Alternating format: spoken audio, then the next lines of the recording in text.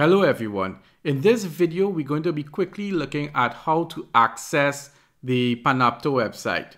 So there are a few things that you will need. You will need the URL for the Panopto site that is specifically designed for USC. And you'll also need your Elearn login credentials. So you must have an active Elearn account to access Panopto. So the first thing you do is that you open your Google Chrome web browser and then you put in the Panopto URL that is specific to USC. So I'm going to put this in the video description as well. But I'm going to just copy and paste it in my web browser. So it's uscaribbean.hosted.panopto.com.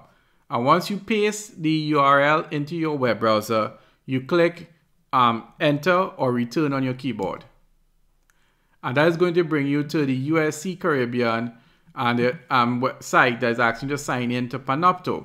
So there's Panopto, but the thing is that you need to authenticate through Moodle. So you're going to click on the drop down arrow here, and you're going to see the option of Moodle. So you're going to click on Moodle, and then you're going to click sign in.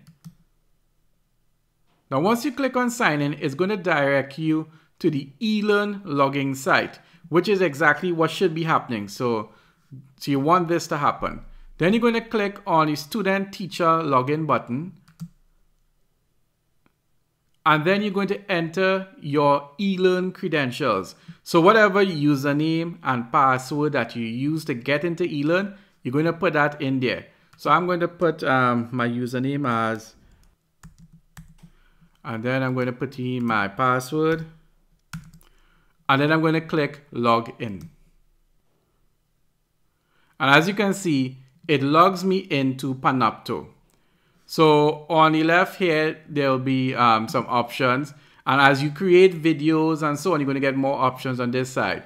Now there are some videos here that are very useful for you to use to getting used to Panopto. So there are some instructional guides here about how to edit a video, record a video, view a video, and so on. You could also go to the everything folder, so that shows you even more videos on how to do things in Panopto. And if there is something that you want to specifically search for, then you can search for it here.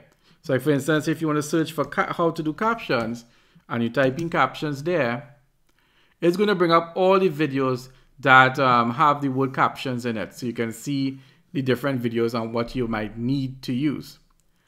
Now, if you don't see the video here that can help you, there are some other videos. If you go up to this section here where it says powered by Panopto, and let's right click on it and you click open link in new tab. You click that. Then you go to that tab. So you click on the tab. There you go to the Panopto site.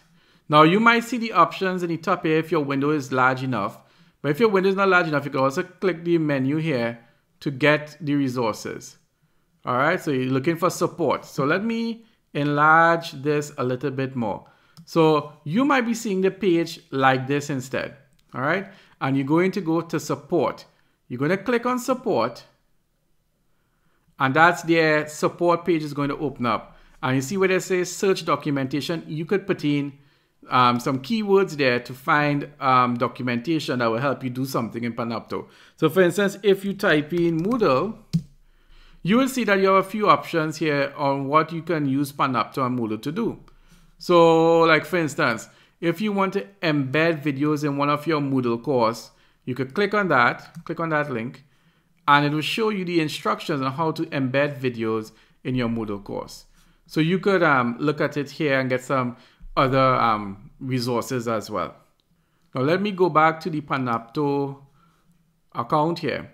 Now once you signed in, so if you look in the top right corner, right now that's my ID number, but it will have whatever your username that you use to get into Elearn. Now I can close this now. So if I close this, it's going to remember your login. So if I close this window and I'm going to open back Google Chrome again, and I'm going to go to this URL.